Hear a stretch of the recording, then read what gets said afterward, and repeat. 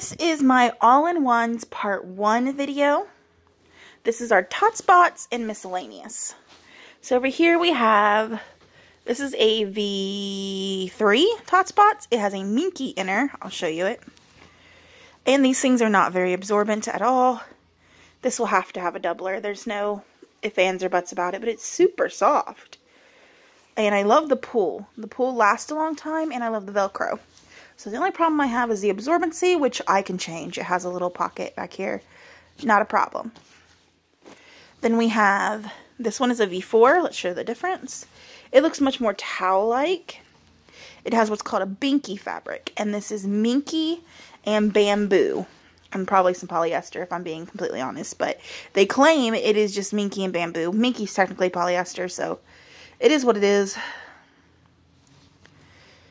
It looks like microfiber to me. But it works. It does hold. And that's that. This is Hey Diddle Diddle. This is Alan Stars. I do not know these colors, but this is a V3. This is a V3, right? Yeah.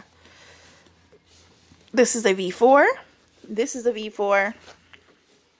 So these two have binky. V3s have minky.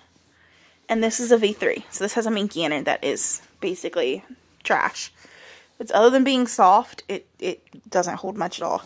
We have a Nikki's Diapers. This is the microfiber version. And inside it, there is a extra insert. If it wants to allow me inside it. That sounded really wrong.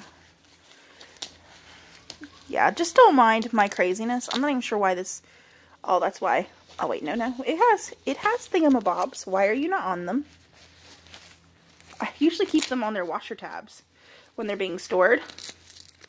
But somehow this one was not. Anyways, it has a fleece-lined microfiber insert, super chunky. This one seems like it still has a little bit of life left, but eventually it'll have to be replaced. Underneath it, in his wet zone, I've just went ahead and added a hemp insert, although he will not fit in these for a while, because he will be a newborn, and newborns don't fit in one size all-in-ones at first. We have a Grovia. I think this is Ophelia. I don't really know. But it's super pretty, and I feel that it's gender neutral enough. Even if it wasn't, it's a diaper. It catches poop and pee. We have a Lotus, which is super cute. Those are Grovia ones. And then we have Piddle Poddles, which I've had before. And it is an Ooga Booga.